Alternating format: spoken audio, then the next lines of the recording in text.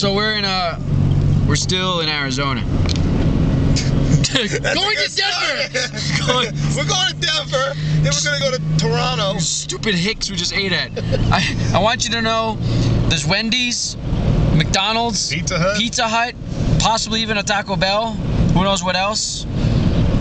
Near the Grand Canyon. But no, we had to stop at this Country bumpkin place. Local, gift shop. Nice, local, authentic. Petrified burgers. I'm not sure who owned it. One guy had no teeth. The other guy had a gold tooth. He's Peruvian. Who's Peruvian? Spent 7 months in Peru, 5 months here in Arizona. Tells us, yeah, I had no food for, I don't know, for weeks. I have no food. No water, no nothing. But we got served 3 delicious burgers that we think were chicken with paprika.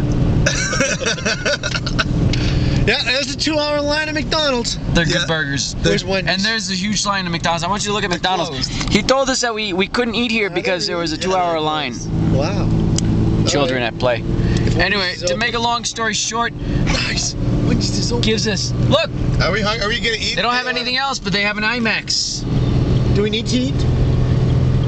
I don't. National Geographic Center. Yeah. Oh shit. That's pretty cool. No, we don't eat. Hey, there's no. This is a family show. Steakhouse is closed. Oh, I'm a Saudi.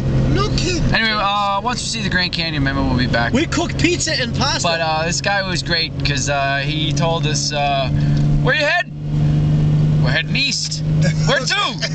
New York. Oh! Go out the east entrance, and then you gotta go straight up this way and get on 70. Take you right to Denver.